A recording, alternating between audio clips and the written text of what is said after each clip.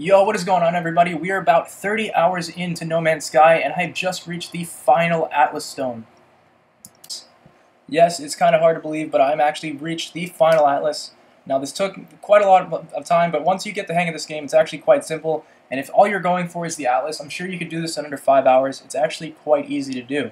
So once you have gone to all 10 Atlases, you want to make sure that you are saving your Atlas Stones along the way. Do not delete your Atlas Stones, or else by the time you get here, you're not going to be able to actually beat the game. So here's a quick look at all of my journey discoveries. I have reached maximum milestone Galileo, total milestones of 61. So that's everything I've done up until this point to get here. Each Atlas you go to, you will need another level of milestone in order to keep continuing on to the next one. So it's not like you can just keep jumping from Atlas to Atlas. You will have to do some adventuring and some discovering along the way to actually get here.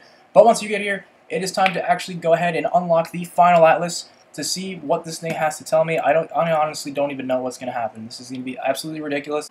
I have technically beaten this portion of the game. As far as this portion of the game is concerned, there's about 3 portions of the game that you can do, and there's one just exploring on your own, unlocking and just discovering everything as you go. That's a pretty cool portion. Now there's also the part of the game where you can go to the center of the universe. I don't know what happens when you go there. I have not even really gone on that path whatsoever. I've just been strictly sticking to the path of the Atlas. So here we go. When my journey is complete, a great sense of fulfillment washes over me, but fades as I realize that for all my efforts, I am unchanged, unbidden. The Atlas seeds gravitate towards the doorway, and I realize that what is about to happen if I let it.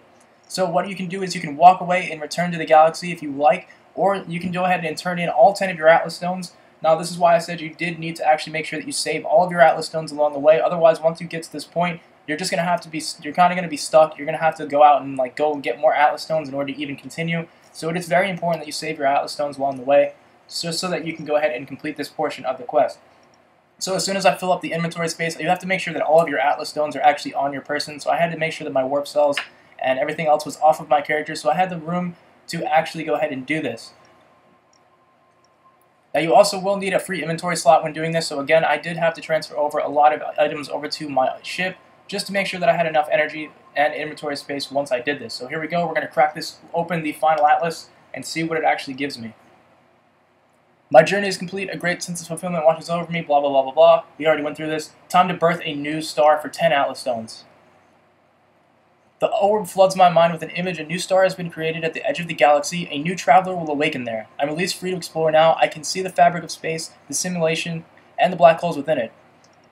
Maybe I will find some answers there. So there you have it, guys. That's pretty much what happens when you find all the Atlases. You don't really get anything for doing so. You do create a brand new star, apparently, but I don't think you can even go to it. I tried leaving the space station and bringing up the galactic map to see if maybe it wanted me to go to the new planet that I just created, but unfortunately, there really was no way to do that. So basically what you do is you get to all 11 Atlases. This is the 11th Atlas I've been to because you need to get 10 prior in order to get those stones.